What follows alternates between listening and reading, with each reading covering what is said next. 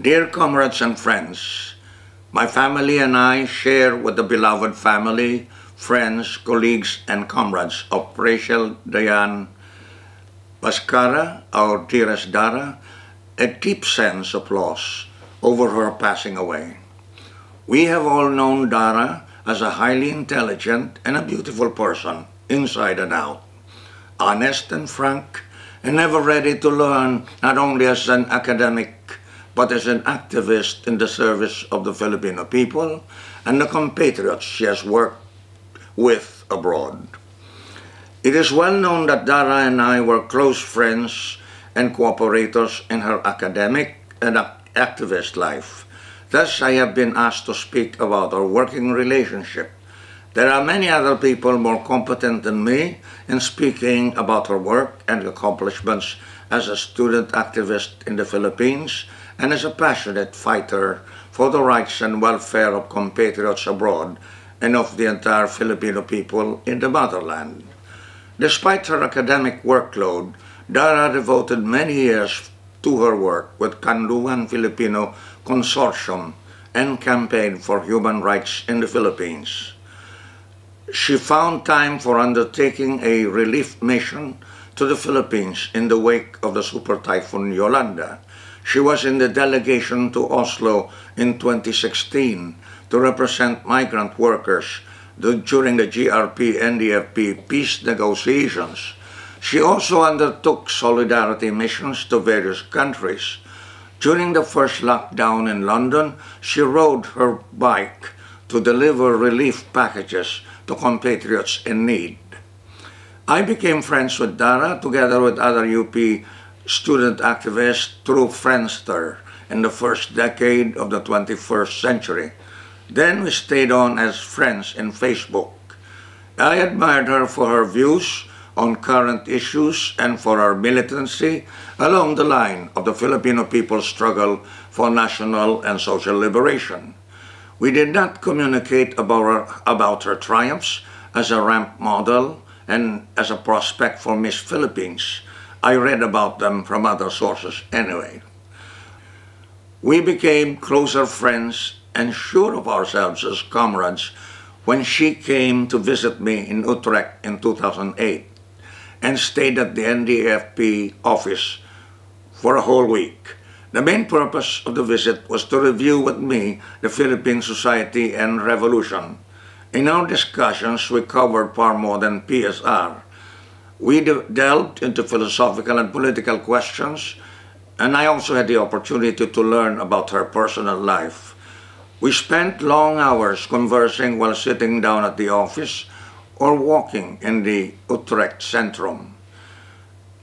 I admired her for overcoming the trauma of her father's tragic death and the low grades she was getting as a result in the University of the Philippines. But she prevailed and graduated with a degree of Bachelor of Arts in Philosophy with honors. She was determined to stay on in the UK and work as a model in order to pursue her graduate studies. She was successful at being a photographic and ramp model. From then on, I would refer to her as my favorite supermodel. I was delighted when she asked me to endorse her application for admission to the University College of London for a Masteral Studies in Philosophy. From then on, I started to call her my favorite philosopher.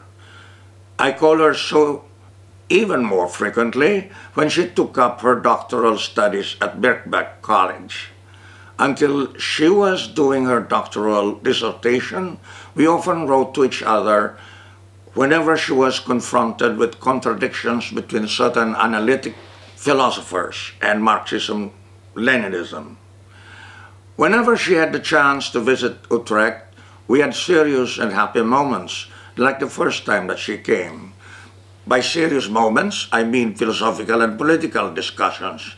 By happy moments, I mean exchanging jokes about ourselves, singing karaoke, walking around and visiting tourist spots in Utrecht, Amsterdam, or The Hague, and asking Aldo and other friends to take pictures of us. We could mix serious and happy moments. After discussing a philosophical issue for some hours, we ended up having a snack outside of the office or simply doing karaoke with other comrades. Dara once called herself a philosophical tomb raider. She loved to visit the tombs of great philosophers to express her respects. It was inevitable for us to visit the tombs of Spinoza and Descartes in the Netherlands.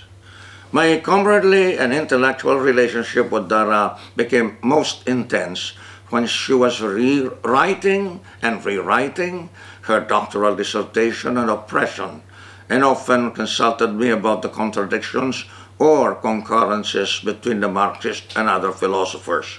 And thereafter, when she was consulting me about prospects of getting teaching appointments or postdoctoral fellowships, she planned to write a whole book titled Philippine Society, Reform or Revolution as a follow-up to PSR.